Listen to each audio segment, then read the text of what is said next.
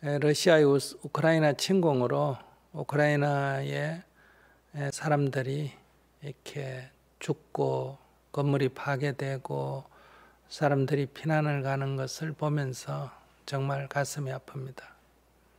However, while witnessing the Russian invasion of Ukraine and the death and the destruction that we see through our screens really causes angst. 어떤 분쟁이든 거기는 다 각자 입장에서 나름대로 이유가 있겠지만은 그렇다고 이렇게 무력으로 폭력적으로 문제를 해결하는 것은 올바르지 않습니다. I'm sure there is a justification on all sides, on different sides, or whatever conflict there may be. But however, trying to solve those conflicts through violence is not correct. 폭력 사태가 하루빨리 종식되고 휴전이 되었으면 좋겠습니다. And it's my firmest wish that this situation can come to an end as soon as possible. 그리고 우크라이나 주민들이 두려움 없이 평온을 되찾을 수 있기를 바랍니다. And it is my fervent wish that the Ukrainian people can recover their sense of normalcy and peace. 우리 모두 잠시 평화를 위한 명상을 하겠습니다. And let's take a moment of silence and meditation to wish for peace.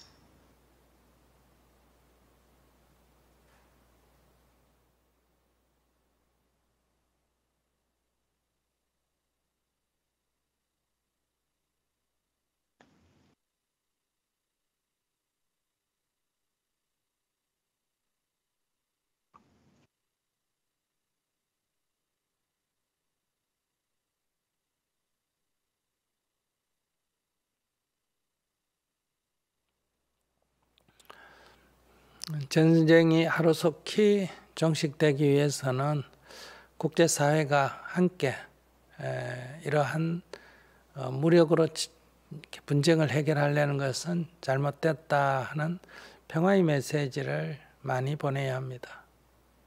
In order for the war to end as soon as possible, the international community must come together and send its unified message that trying to solve issues with violence is not correct. 그러나 무엇보다도 중요한 것은 러시아 안에 러시아 시민들이 이 전쟁을 중지할 것을 러시아 정부에 요청하는 것이 가장 빠른 해결책입니다. However, the most effective voice must rise out of Russia herself, and the Russian citizens send this message of peace to their Russian leaders.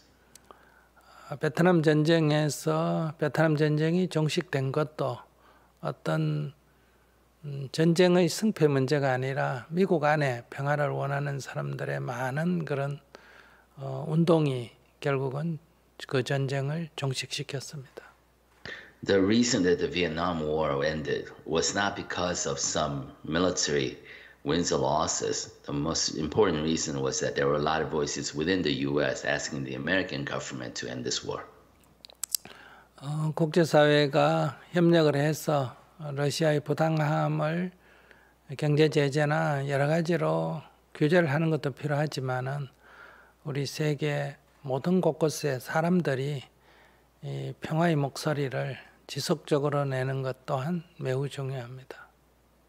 So political condemnation and economic sanctions by the governments around the world is also important. However, the most important factor to bring about peace as soon as possible are the voices across in all corners of the world by the people themselves asking for peace.